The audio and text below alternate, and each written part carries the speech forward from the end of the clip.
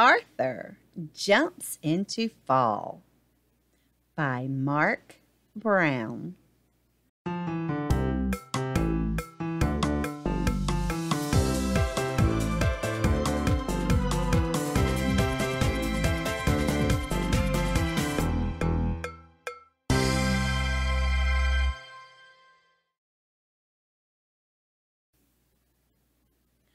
Arthur and D.W.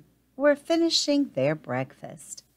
"I have a job for you today, Arthur," said Dad. "I want you to rake leaves in the backyard."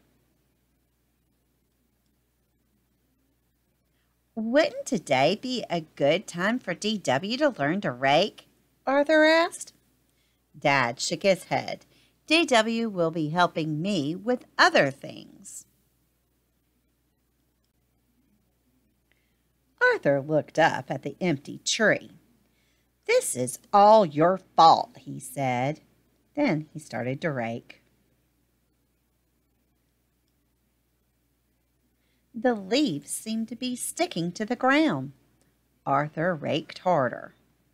Pretty soon he had made a little pile of leaves.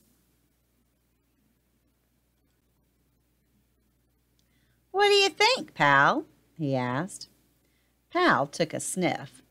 Then he picked up a leaf in his mouth and added it to the pile. Arthur kept raking. The pile got a little bigger. "This is a lot of work," he said to Pal. "Maybe we should take a break."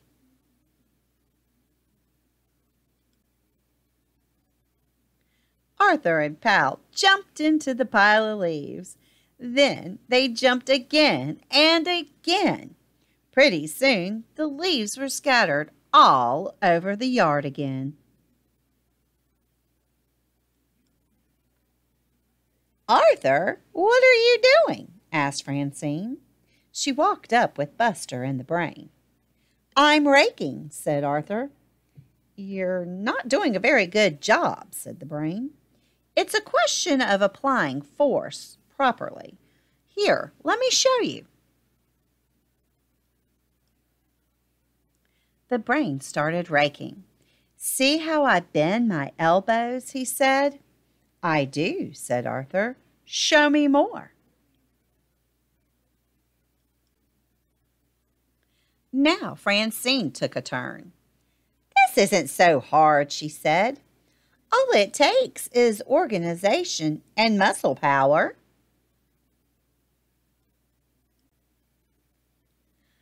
"Wow," said Buster. "This could be the biggest pile of leaves in the country, or maybe the whole world."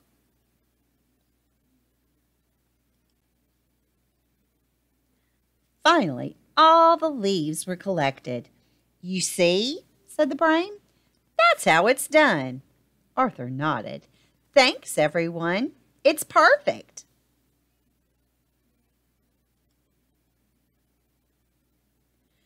Just perfect. The end.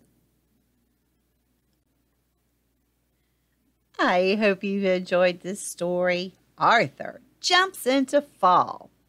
Have you ever helped rake leaves in your yard? Or maybe you don't rake. Maybe you have a blower where you have the air that blows all the leaves. Have you ever put them into a pile and jumped in them? Grandma has, and it's so much fun. The only problem with jumping into the leaves is Grandma's allergic to some of the dust in the leaves, and it makes me sneeze and cough. But it's still so much fun. And Arthur and Francine and Buster and the Brain and Pal, they look like they're having so much fun making a mess with all those leaves. They'll have to rake them all up again. Now, click that thumbs up button and let Grandma know how much you enjoyed this story. Make sure you come back for more stories. Bye, Grandma.